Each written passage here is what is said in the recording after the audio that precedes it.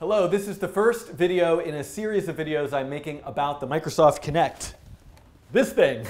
So what is this thing? How does it work? And how do you write your own software that makes use of this thing? How can you do all sorts of creative coding projects? Now, there's a lot of different programming languages and environments and frameworks and libraries for how you might use the Kinect. I'm going to use this thing called Processing 3, the third edition version of Processing, which is a Java-based programming environment, open source environment.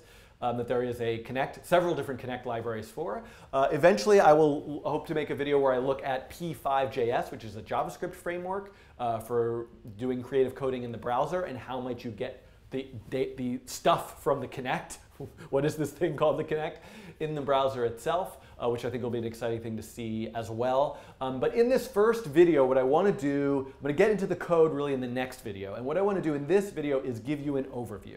So what are the different editions of the Kinect? There's a bunch of different ones that you could buy. What are the pieces that you need? How do you get the library to make use of the Kinect? That sort of stuff. And you can see I have a basic example that's running behind me with the Kinect version 2, and I will talk through the pieces of this code. So first, let's think about the different versions of the Kinect. So this one here. I need reading glasses. This one is the model 1414. This one is the, and I'm gonna come over here and try not to trip over to myself. And I got to grab this eraser for a second. So let's make a list here. So the two key pieces of information for you are you need to decide, are you using the Kinect version 1 or the Kinect version 2? I'm probably going to get lots of stuff wrong here that you can write in the comments, and I'll put little annotations on the YouTube video that fix them, but hopefully I'll get things loosely right.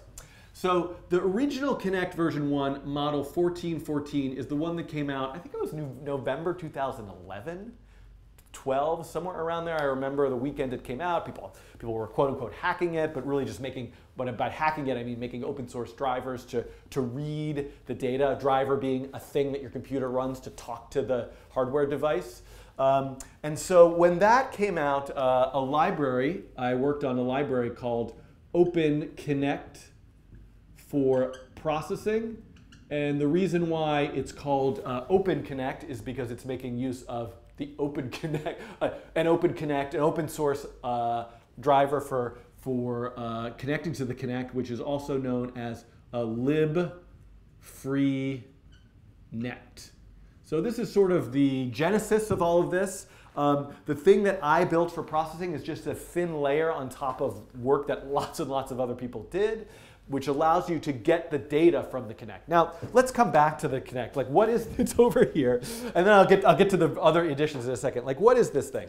So this is the original Kinect, and you can see here that there are 3 little circles on here. It's like a nice little friend with 3 eyeballs. And what do each of these eyeballs do? So one of them, if we, camera, oh, shift menu, I suck at making these videos. Okay, I'm going to go anyway. Okay, so this is the Kinect, and it has 3 little eyeballs, one of which is an infrared projector. So this is what the 1414 does, and I'll talk a little bit about, I need a different marker here, what happens once you get to the Kinect version 2, how that works differently. It has an infrared projector which sends out infrared light into the room. Then it has what I would call, you could call it a sensor or a camera, but it has an infrared camera to read the infrared light that's in the room. What is infrared light? It's light that's all around us but is invisible. Somebody with a physics degree could explain that better. But this is blasting out infrared light. This infrared camera is reading it. So what is the value of doing this? So the interesting thing is the kind of light that it's passing out is actually a whole lot of infrared dots. It's projecting a lot of infrared dots into the room that look like this. And it's a very specific pattern of dots. And the Kinect itself, it knows what that pattern of dots is supposed to look like. So if that pattern of dots, if I have the Kinect here, it's blasting the infrared light, lands on a flat surface, the infrared camera that's reading where those dots landed, that's seeing those dots reflecting back, is going to see like, oh, it matches exactly the pattern of dots that I know. That's a flat surface. But if this surface was curved, those dots will appear distorted. By analyzing that distortion, the Kinect can recognize what things are closer and what things are further away. So the value of this is it is often referred to, you can think of it as a depth camera or a depth sensor. This is what this infrared projector and infrared camera are doing. They're measuring the depth of each pixel in the room. So while a regular web camera says, here's a 640 by 480 image, each pixel has a red, green, and blue value, and it's beautiful, isn't it? The colors of the rainbow are there in this image. The Kinect is saying, I don't see RGB. What I see is I see a pixel, and instead of telling you what color that pixel is, I'm going to tell you how far is that pixel away from the sensor. And this is incredibly valuable in computer vision. You know, one of the classic computer vision problems that people try to solve is background removal. You know, that's why I have this green screen. Oh, I have to go underneath this here. Okay, I have an obstacle course in my office. I'm going underneath this to turn this camera back on, and I'm coming back underneath here. I have this. Hello. I have this green screen here behind me that you can see. And so the camera is saying every green pixel, remove it and put the stuff from the computer behind it. But if I had a Kinect, I don't have to say, look for the green pixels behind me. I can just say, look for any pixel that's farther than 2 feet or some amount of centimeters. I'm trying to be metric. I'm trying to be metric. I want to be a metric person, but I'm not. So you could remove, you could analyze things. It makes it really easy to find a human being in the room because a human being has a certain kind of shape. It makes it really easy to do quick and dirty 3D scanning. There's lots and lots of possibilities of what you can do once you have access to the depth. Now, there was this third little eye here, and this, by the way, is just an RGB camera. So one of the things the Kinect can also do is just see the colors in the room. So in addition to having this infrared camera, it has an RGB camera. Now there's a bit of a problem here, which is that notice how both of these things are not in the same place. So the infrared camera sees the depth of a given pixel at a different place that the RGB camera sees that color. So this is an alignment problem, a calibration problem, where the color pixels don't necessarily line up exactly with the depth pixels. And there are lots of strategies for solving this problem and lots of frameworks and libraries, in particular the official Microsoft SDK, which has things baked into it that do this for you. But one of the nice things that we'll see once we get to the Kinect version 2 is it has something called a registered image, which is an image that aligns the depth pixels with the color pixels. Okay, so this is what the Kinect does. And I really described here what the Kinect version 1 does. There was also model 1473 that came out, I don't know, a year or two later.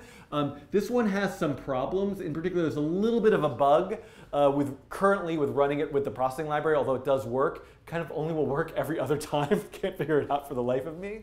But both of these will work with the library. What you need to look for with the library is the version 1 examples. So that's that. Now, in between here, there was like this Kinect for Windows.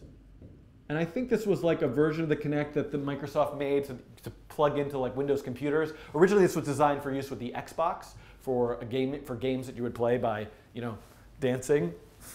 I'm kicking my leg, by the way, if you can't see that. But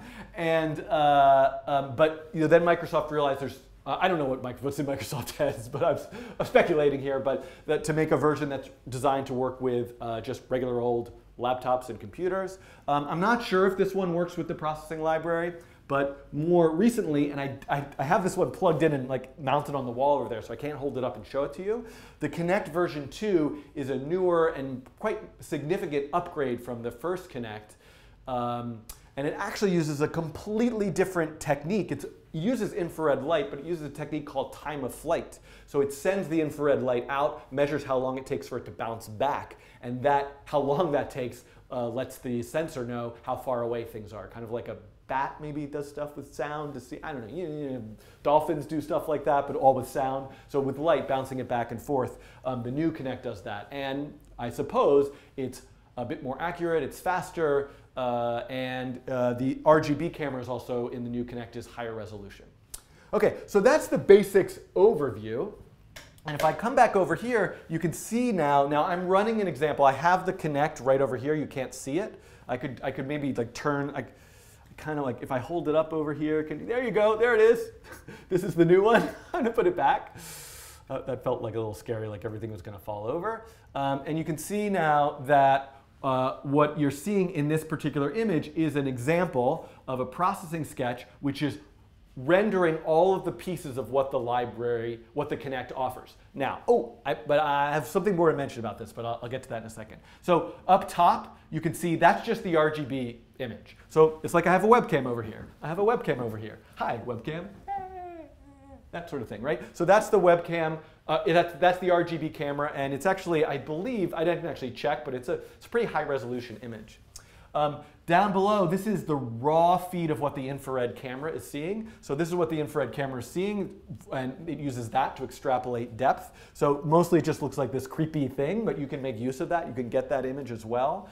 Up the top right, this is what's known as the depth image. So what the Kinect is measuring is in millimeters. It's measuring a value between 0 and 4,500. How far is the thing away from the camera?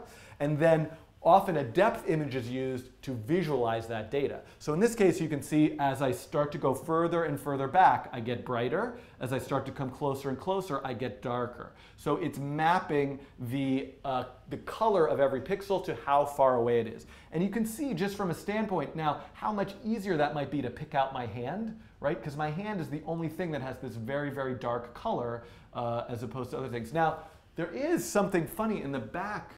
What's up there? Oh, that's a window. I was like, what's that black square up there? That's a window. That's the door. You can see all sorts of things inside this room that you may not have seen before. And then down in the bottom right, this is the registered image. So this is not part of, if you use the version 1 Kinect with the Open Kinect library, this is not part of that. However, with version 2, this is the image that aligns all of the RGB values from the webcam with the depth values. So if you wanted to, hopefully it's something I might be able to demonstrate in some video, is just do background removal where you see only me, and I get rid of all the pixels that are behind me. That might be something that I could do here with that particular image. Oh, the laptop went to sleep. Come back, wake up. Okay, so a couple more things. So what I want to show you now is how do you get this library to run this, like this particular example. So a couple things. One is, I'll put all this in the description of the video. This is the URL. The library is at github.com/Schiffman Open Kinect for processing. You don't need to go to that URL, but that's where the source code is. There's a little bit of documentation there. I want to give a big thank you to Thomas Sanchez Lengeling. I might not have pronounced his last name correctly. He wrote all the code for making this library work with the Kinect version 2. So I worked on the version 1 a number of years ago and sort of floundered, and Thomas came back and revived this and really helped over the summer. And there is also, I have a page that has some additional documentation. It's schiffman.net/p5/Kinect, and this is some text that kind of goes through the different versions and some of these examples as well that I'm going to cover in the videos. Now, in order to get the actual library itself, what you need to do is go to, first you need to download processing if you don't have that already. That's at processing.org. Then what you'll need to do is once you have processing, it might look just like this to you, something empty. You're going to go to Sketch, Import Library, Add Library. Now you can see that I have 3 libraries here. I already have that library, but I'm going to pretend that I don't for a second. I'm going to go to Add Library, which opens up this Contributions Manager. I can type in Kinect right here, and this is something really quite important now to bring up.